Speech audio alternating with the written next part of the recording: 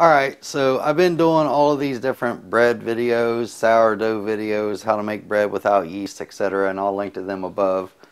But one of the things that I wanted to show you was a way to cheat to make sourdough. It requires a bread maker, and a friend of mine brought it up. So let me give you a little bit of a background. That if you're going to make sourdough in a bread maker, it has you use a sourdough starter, and it also has you use a quick rise yeast, like bread maker yeast. And the reason why it does that is because if you're doing an automated bread in a bread maker, it doesn't have that 5 or 6 hours to rise like a true sourdough will.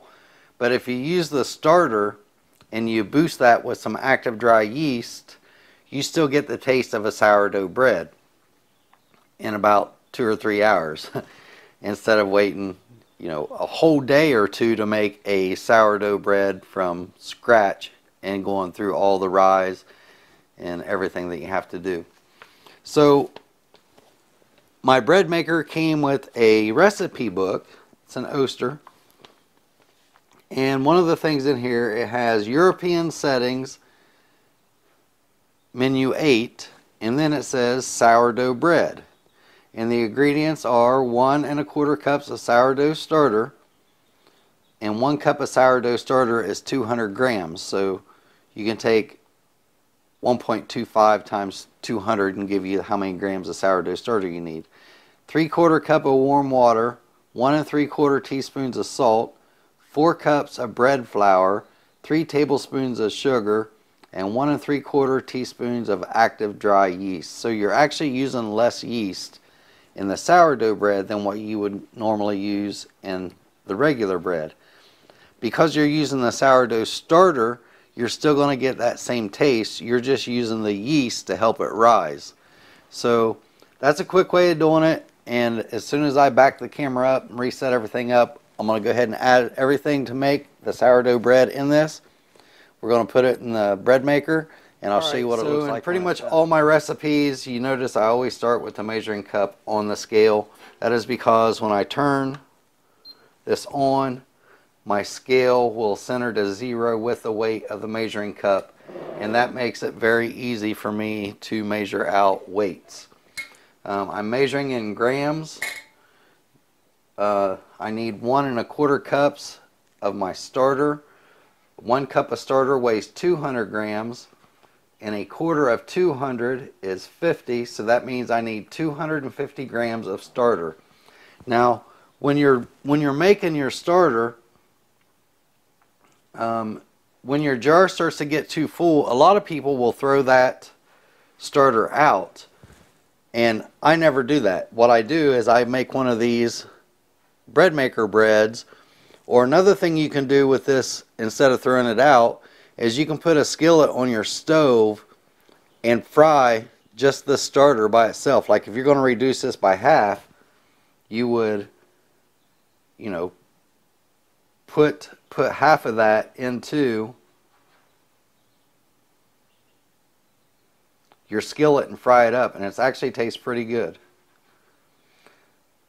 As long as you have 2 tablespoons of starter left over,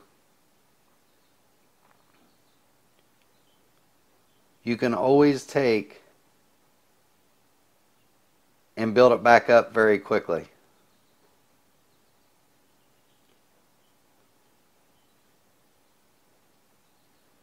I'm going to give that a minute. 250 grams. So that goes as a liquid into our bread maker pan.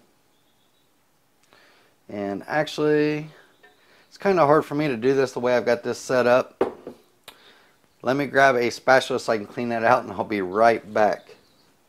I just got a spatula so I can get this out.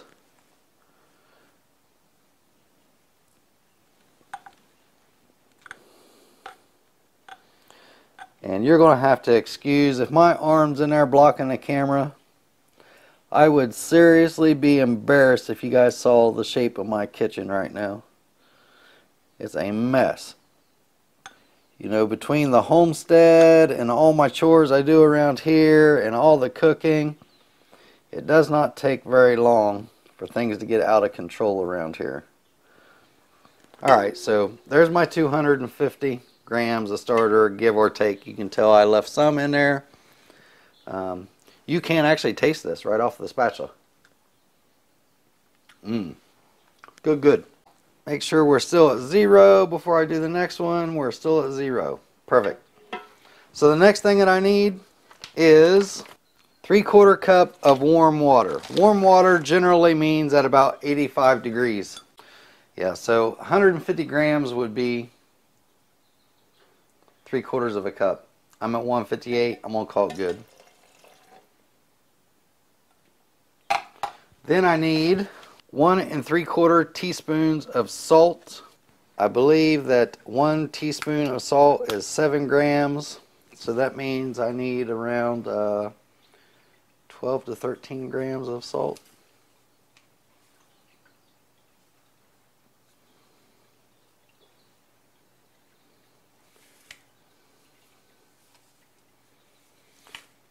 May be wrong on that measurement. Let me cheat and look at my cheat sheet. 1 teaspoon of salt weighs 6 grams, so 1 3/4 teaspoons of salt would be somewhere between 10 and 11 grams.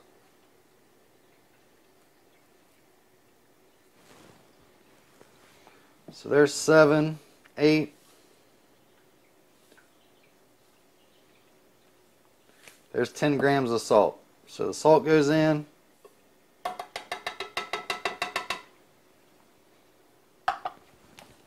Next I need 4 cups of bread flour. Bread flour weighs 127 grams per cup.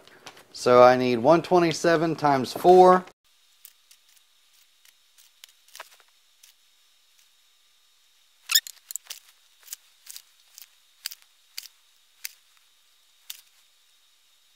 Now you might wonder why I actually do this by weight, and it's because I don't want the bread to be too dense, which happens a lot of times if I were to just use a measuring cup and I'm going to pack the flour in there, and it would weigh way more than 127 grams.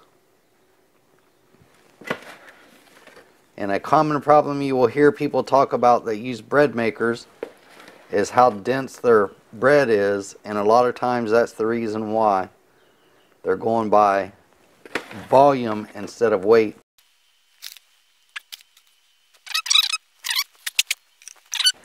And this will be the 4th one.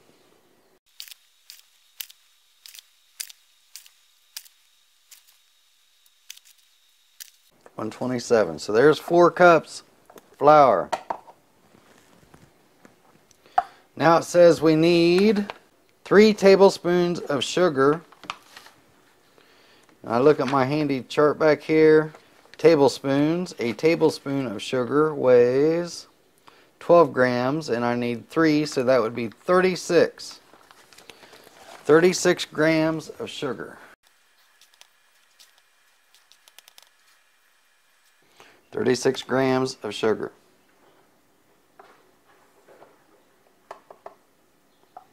Next, I'm going to need 1 3/4 teaspoons of active dry yeast, and I'm going to use my little handy chart. Dry yeast is 3 grams for 1 teaspoon.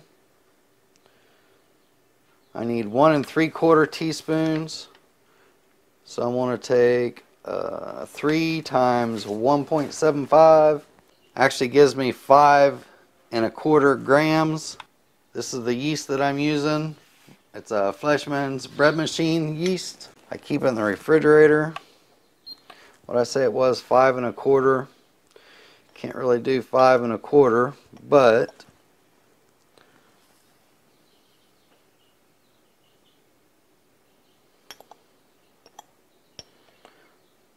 I can do slightly more than 5.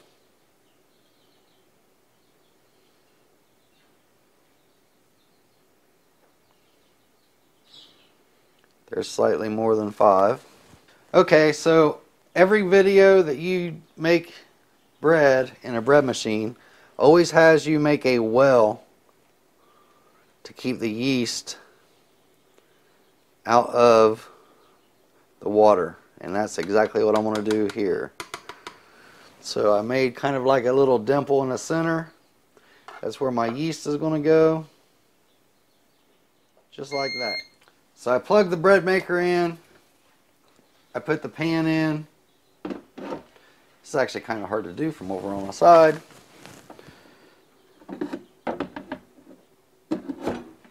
I put the pan in, made sure it's seated all the way. I closed the lid.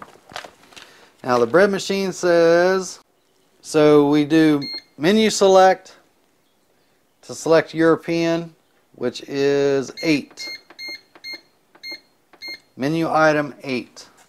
Once I've got my menu settings set up, you just hit start.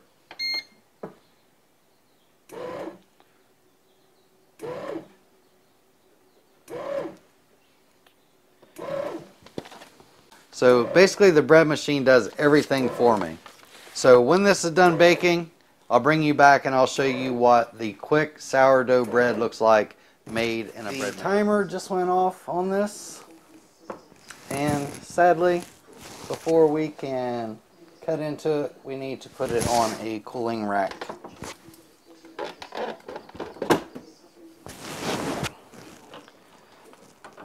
I've got the cooling rack here. Trying to do this without getting burned. Trying to do this while standing way farther to the side than what I normally would. Nice thing about a bread machine, the bread normally just falls right out. So this is our quick and easy sourdough bread. I'm going to let this cool. Basically the bread slicer has a slot where you put the knife. You put the loaf in until you hit your thickness plate, and then you just slice. You want to cut at a slow rate, don't push too hard, let the knife actually cut the bread. So here's what the first slice looks like. It's still warm. It's not like hot, but it's still warm. It smells so good.